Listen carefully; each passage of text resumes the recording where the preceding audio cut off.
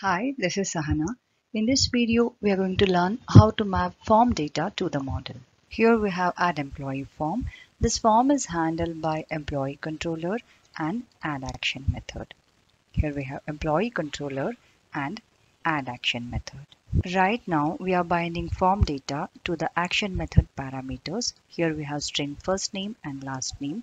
If you look at this view, here we have attribute name first name and we have attribute name whose value is last name. We are using this attribute to map the value to this action method. Now I want to bind this form data to this employee view model. First, we should make sure that employee view model has the properties that match the form fields. Next, we should update this add action method in employee controller to accept employee view model. Instead of these parameters, I will say employee view model. This is inside view models. I will add the namespace and I will name it as model. Next, we are going to update these form elements to use ASP for tag helper to generate correct name attribute for these elements. See, here we have first name input box. I will remove this name attribute. Instead, I will use ASP for tag helper and I want to bind this to first name property. This is our employee view model and here we have first name, last name and other properties. If you come to add.cshtml, we are going to bind this input field to first name property. I will say first name.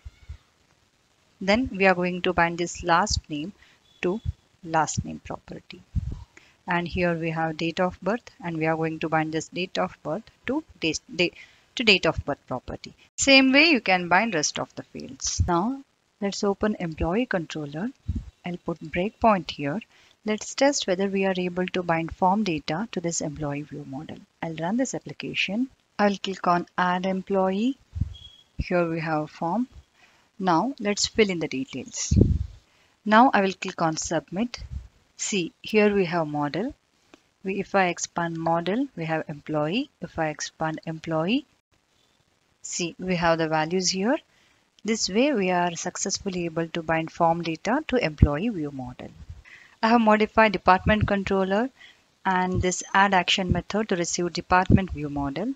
Same way I have updated add department form. Here we are using ASP for tag helper and we are binding this to name field.